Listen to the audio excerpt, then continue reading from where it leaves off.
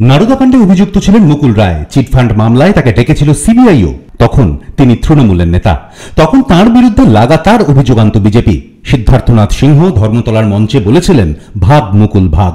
সেই মুকুল এখন বিজেপিতে। প্রধানমন্ত্রীর অনুপ্রেরণায় তিনিও হয়েছেন চৌকিদার মুকুল রায়। আর এখানেই হয়েছে মুশকিল।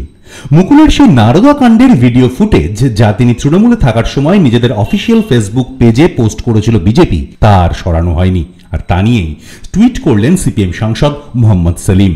সেলিমের এই টুইটেই বিড়ম্বনায় পড়েছে গেরুয়া শিবির। সম্প্রতি চৌকিদার ইস্যুতে আড়াআড়ি ভাগ হয়েছে রাজনীতি। প্রধানমন্ত্রী নরেন্দ্র মোদী নিজের টুইটার হ্যান্ডেলের নাম বদলে করে দিয়েছেন চৌকিদার নরেন্দ্র মোদী। সেই দেখে বিজেপির তাবর নেতা নেত্রীর টুইটার অ্যাকাউন্টে চৌকিদার শব্দটি নিঃশব্দে ঢুকে পড়েছে।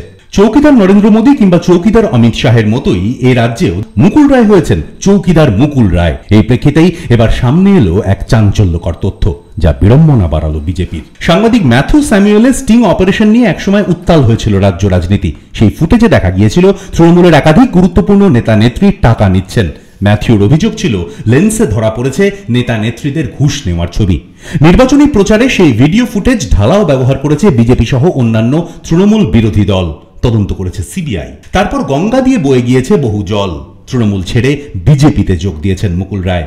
কিন্তু বিজেপির অফিসিয়াল ফেসবুক পেজে এখনো নারদা ফুটেজে চৌকিদার মুকুল রায়ের সশব্দ উপস্থিতি। যে ফুটেজকে সম্বল করে তৃণমূলের বিরুদ্ধে দুর্নীতির অভিযোগ তোলা, সেই ফুটেজে বিজেপিরই বর্তমান নেতা চৌকিদার মুকুলের উপস্থিতি স্বভাবতই বিড়ম্বনায় ফেলেছে বিজেপি নেতৃত্বকে। ভিডিও ফুটেজটি টুইট করেন সিপিএম সাংসদ এবং পলিট ব্যুরো সদস্য মোহাম্মদ সেলিম। তারপরেই নেটিজেনদের মধ্যে হাসির খোরাক হয়ে ওঠে এই ফুটেজটি।